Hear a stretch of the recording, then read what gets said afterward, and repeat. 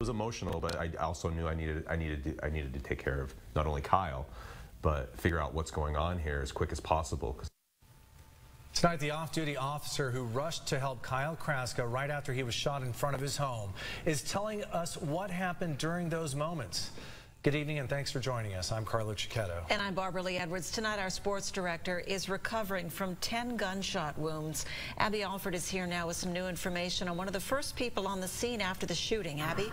Barbara Lee and Carlo, the off-duty officer who helped Kyle before emergency crews got there says he's known our sports director for 6 years. He says what they said to each other in those intense moments is personal, but we know it helped keep our friend alive.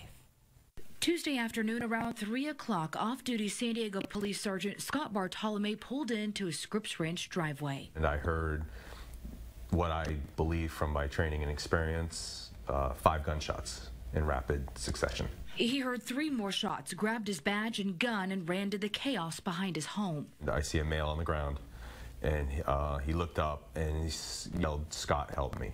And I immediately, at that time, recognized it to be Kyle. The officer says he just worked out at LA Fitness with our CBS News 8 Sports Director Kyle Kraska 45 minutes prior to the shooting.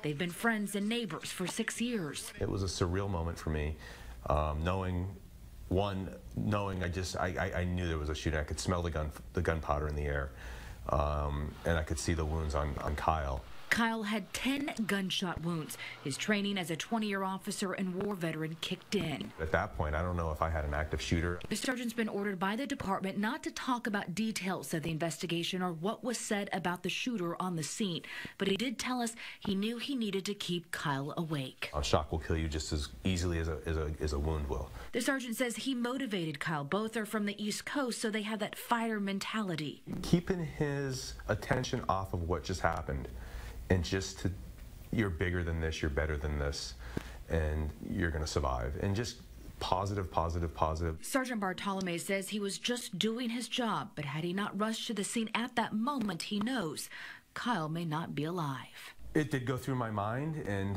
it was emotional.